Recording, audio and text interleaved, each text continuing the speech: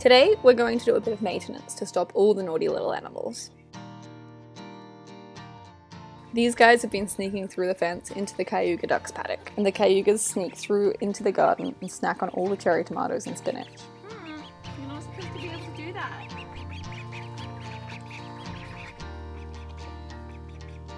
You're naughty. So today I'm going to mend the fence.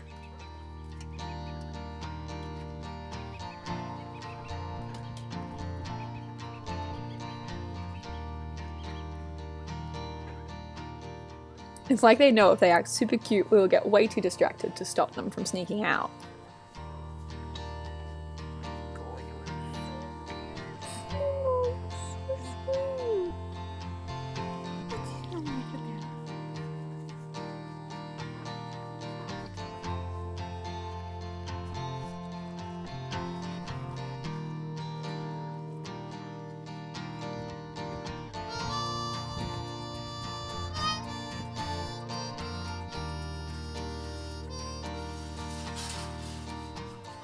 I'm going to add one long piece of wire along the bottom and twist it to each piece of copper to make it tight.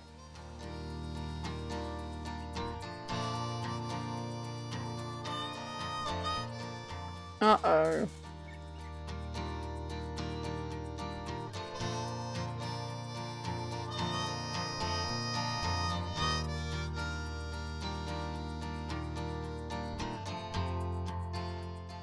We made this fence out of old copper pipe from a hot water system that was way too beautiful to throw out.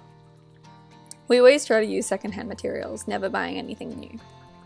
We truly believe in the importance of only using what we already have. This circular philosophy means that we have so many collections of old junk that always come in handy one day. And that every task takes so much longer because all of our materials are silly and difficult, usually wonky and broken, but also so much more beautiful. I think we learnt this from our parents, who learnt to build by collecting old discarded materials from all the old buildings around Byron Bay. They morphed them into the most beautiful houses. We would always laugh at our dad when he took so long to build anything, spending so much time fiddling around with silly old materials. He had the grandest collection of old, very broken bikes.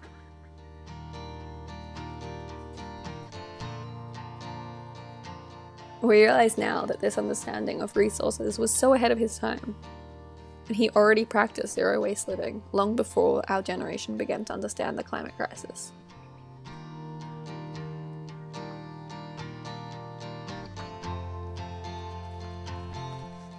So, we are trying to follow his philosophy now in his footsteps.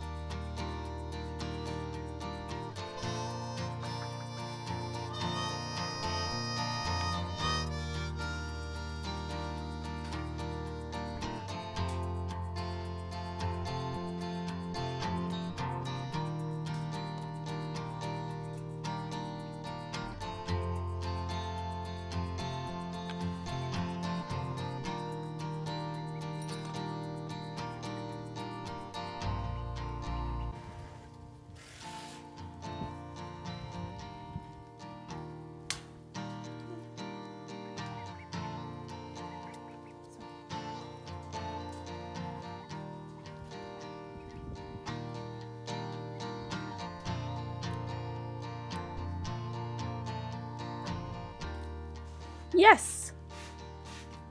Now I'm going to staple on some mesh to the gate.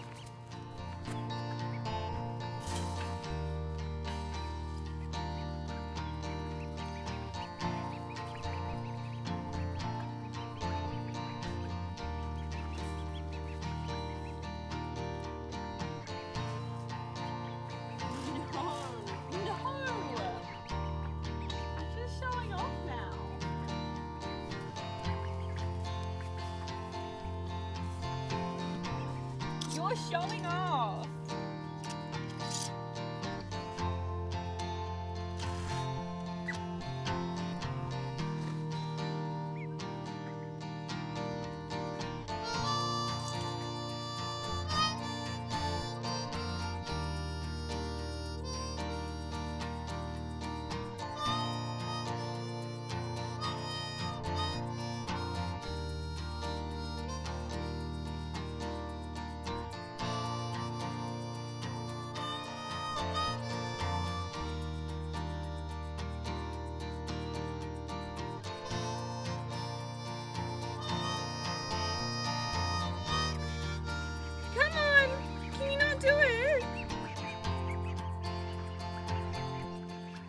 Success!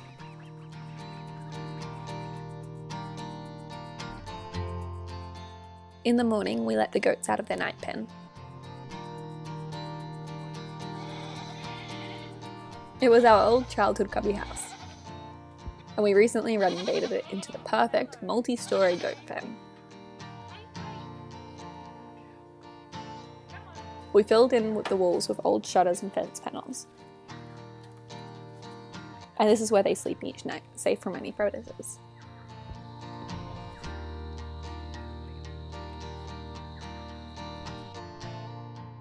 Sometimes they go and play upstairs for a bit.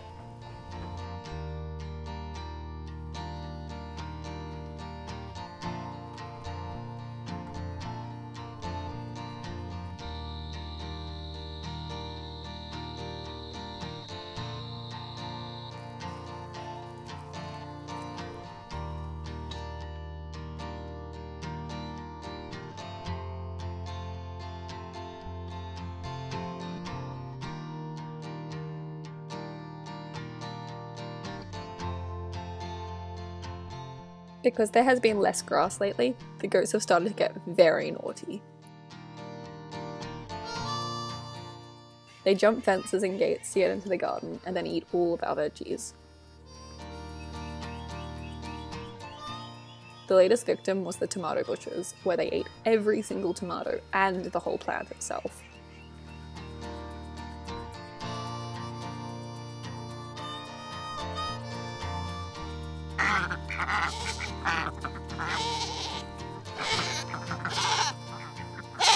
Sometimes when they're in an especially naughty mood, they sneak back into a different garden and take a massive bite of broccoli on their way home.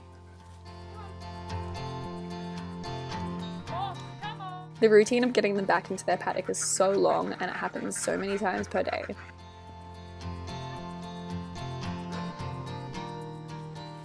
So today we're going to make 2 new gates that will hopefully be too high to jump, too sturdy to push open, and easier to navigate through when you are returning goat escapees.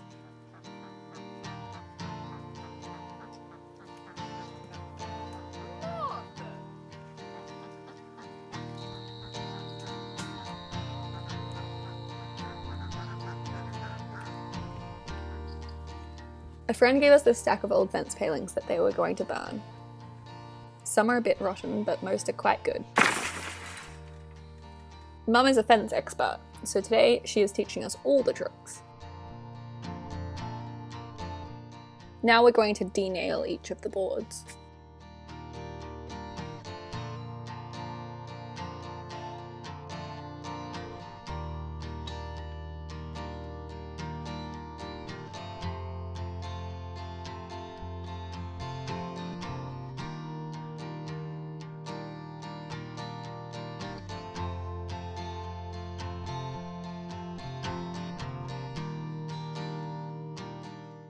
She cut the pieces for the frame in the workshop earlier, so now we have to just screw it together and add palings to the structure.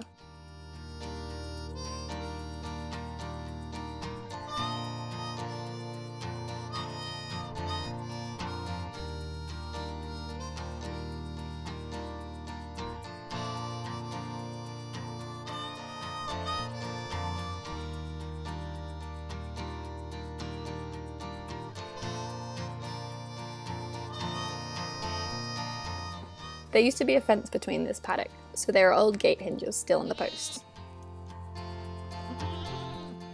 Mum thinks they may have been from an old barn before, and who knows where they were used before that. We're going to unscrew them and reuse them.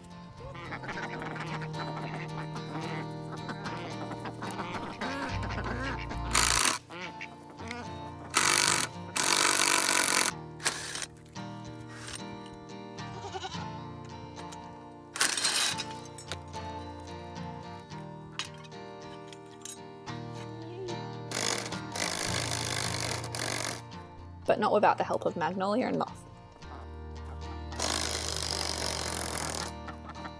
And of course the Welsh Harlequins.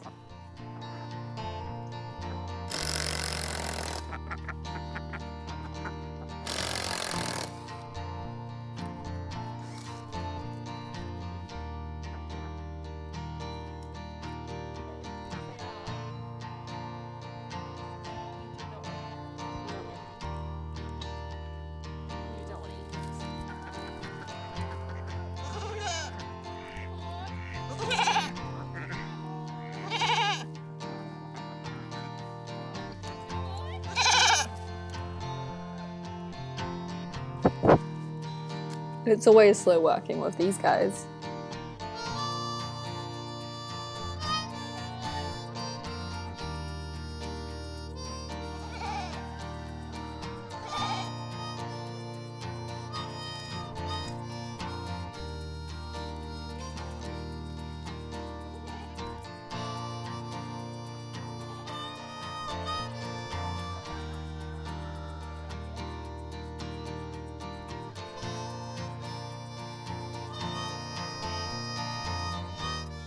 In between any job, there are always paddock cuddles.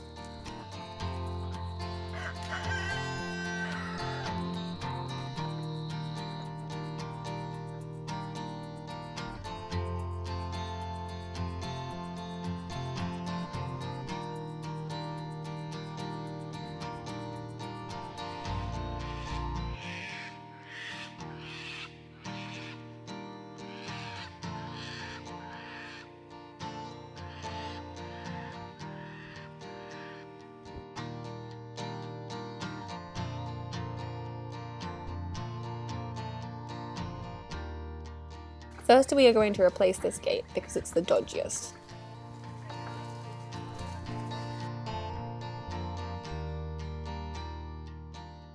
But first, Snuggles with Sailor.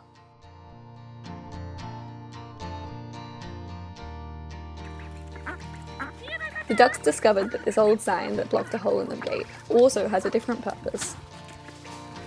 Duck slide! Oh my god! Oh my! Come on. Get in the duck! Come on!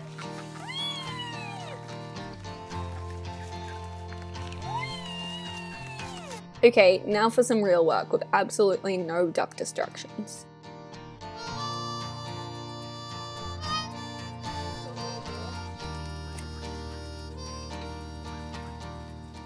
I probably should have pre-tooled this post before because it's hardwood, but I'm always too lazy, so I end up doing it the hard way.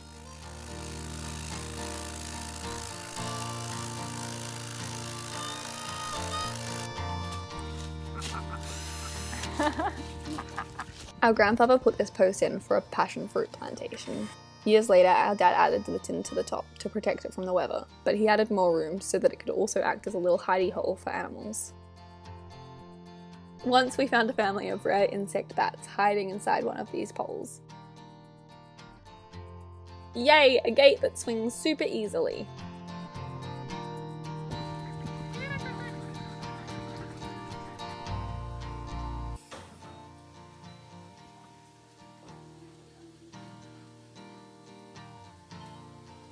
Oh my god! Oh my, after all that, Moth will always find a new way to escape. I guess that's tomorrow's job.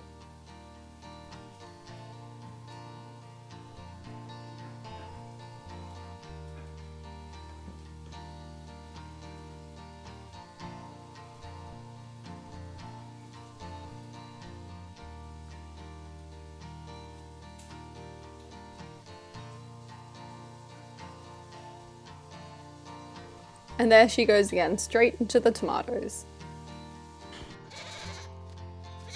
Now it's time to give some love to the naughty goats and take them down for a fresh pick of grass by the lake, while we cool off in the water.